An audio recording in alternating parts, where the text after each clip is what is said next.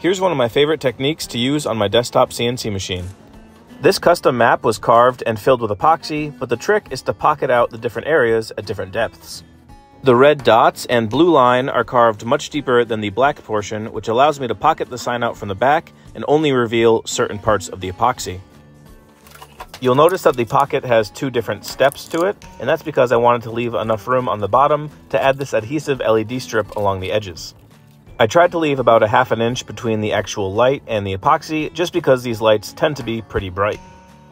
The upper portion of the pocket is designed to fit this custom cover that's screwed into place to make sure that no light can shine through.